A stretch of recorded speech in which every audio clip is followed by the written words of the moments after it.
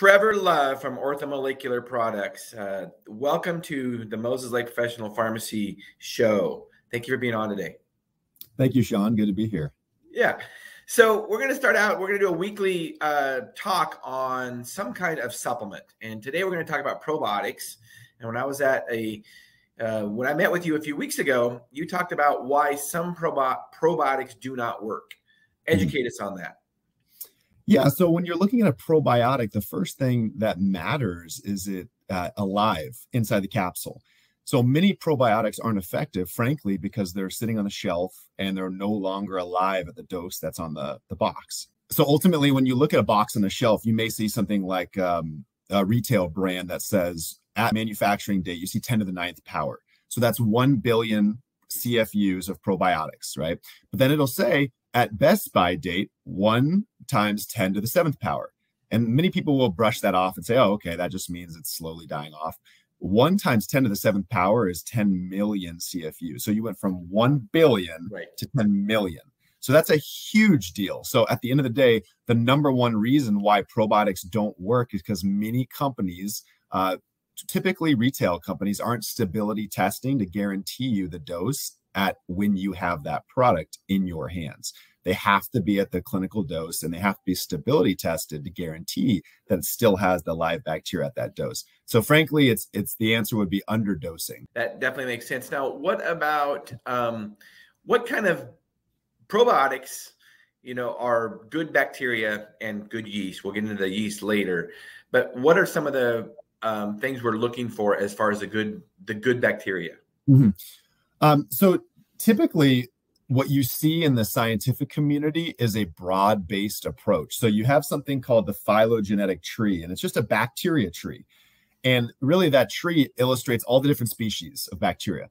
But when you look at the human intestinal tract and as it travels down the intestines, you have different pHs and different probiotics that like to colonize, similar to geography of the earth, right? We have different populations that colonize in different places.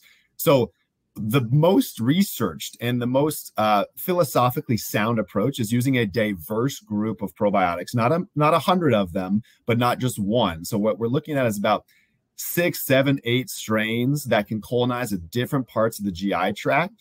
And these strains represent the largest populations of probiotics that colonize in these different portions. So you're covering all bases. You're not using one strain and missing a lot of bases, but you're also not using 100 strains and then not having any type of clinical dose. Right. So tell us a little bit, one thing that separates some probiotics, and it's what I like about OrthoBiotic from Orthomolecular, is it has a non-pathogenic yeast called Saccharomyces Boulardii in it. Tell us about that.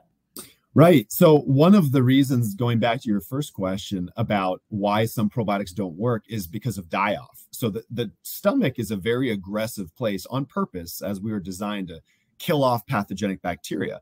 But oftentimes when you insert probiotics into the stomach, there is some die-off.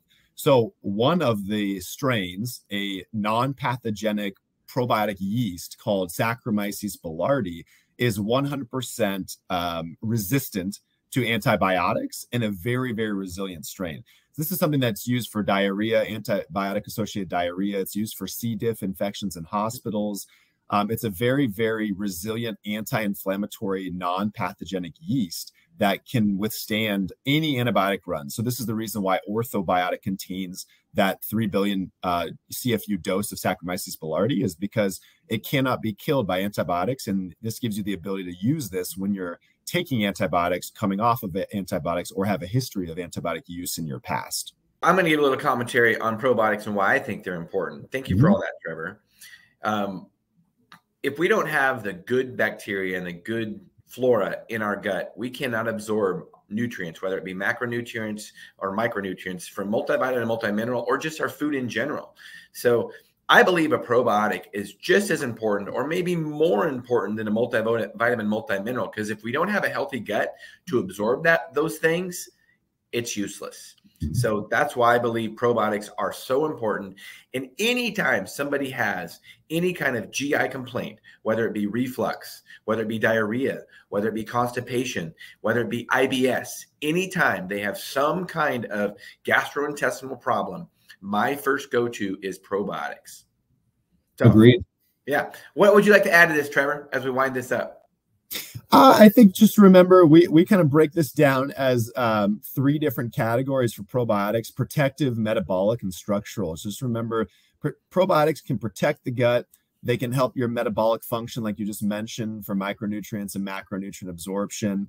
And then structural, probiotics are structurally required for the intestinal tract to operate the way it is. And remember, 80%-ish of our immune system lines the intestinal tract. So a huge structural component of that entire immune system is the way our immune system interacts with our microbiota, which is our healthy bacteria. All right, Trevor. Well, thank you for all that today.